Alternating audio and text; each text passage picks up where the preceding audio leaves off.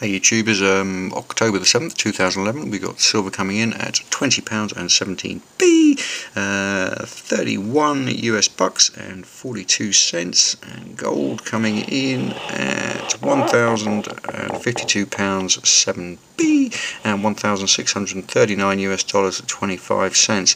Now I'm sure we've all seen the zero hedge link, reference financial meltdown in 2 to 3 weeks, etc.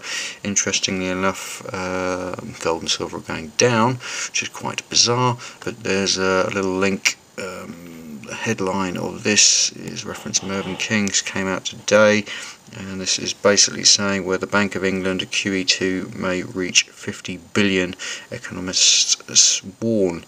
A little bit in this that I'll read out to you. Michael Saunders, UK economist at Citi, said with the recent large deterioration in the economic outlook, the NPC, which is a monetary policy committee, will probably have to do a QE on a very big scale. We expect the cumulative total will eventually reach 50 billion or so. It may even go higher than that.